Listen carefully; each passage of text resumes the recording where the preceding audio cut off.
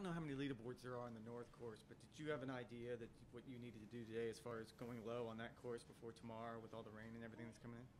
Yeah, I mean, I know the forecast isn't great for tomorrow. To be honest, since they've redone the North, it's not that easy. The greens are pretty firm. They had some speed.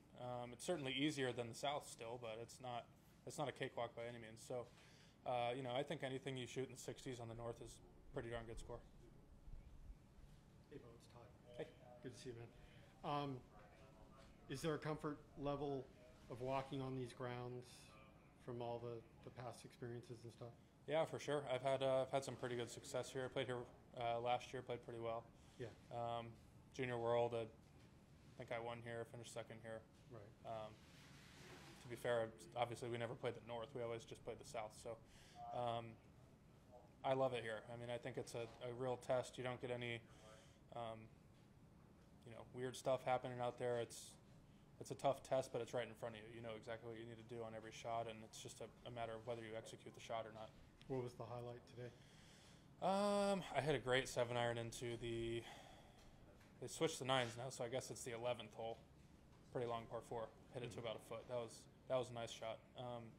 But today I hit it as well as I've hit it in a long time, which I'm really excited about. Worked really hard this off season and saw some really good results at home, and just got to sometimes be patient and wait for it to bleed into the tournament. But today was a nice step in the right direction. What did you work on? And I know it's been a little bit of a struggle here to start again. So what's it been like? Yeah. Well, I mean, I've only played 1 week. I played last week, first one. Sure.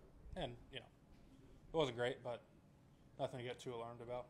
But, yeah, I worked on some technical stuff with my golf swing, and Dana Dahlquist, he's helped me out quite a bit. So I've been very fortunate to have a lot of time with him, and fortunate timing to have 5-6 weeks to actually go and work on it, because sometimes when you make fairly significant changes, or at least it feels significant, it's tough to just put straight into competition. So I was glad to have some time and not have to force shooting low scores right away. I wanted to make sure I was doing things right and learning, most importantly, so that I can hopefully help myself on the golf course when I don't have his eye looking at it. And I feel like I'm progressing in that direction, which is great.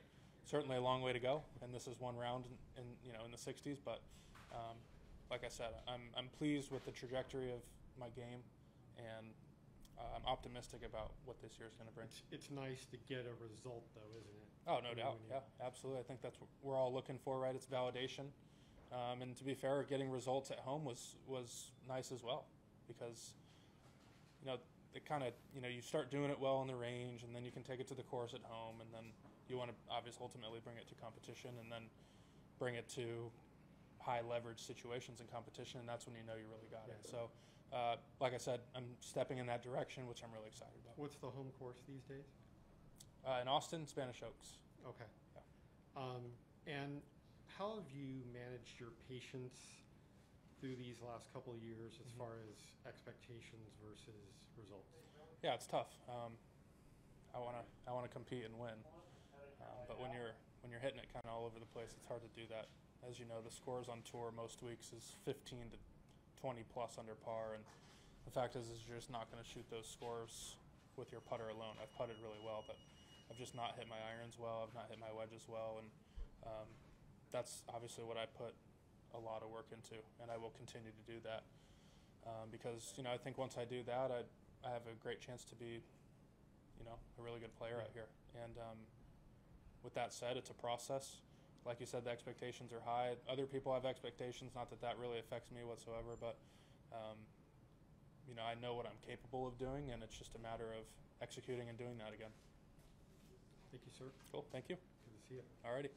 Well played. Thanks.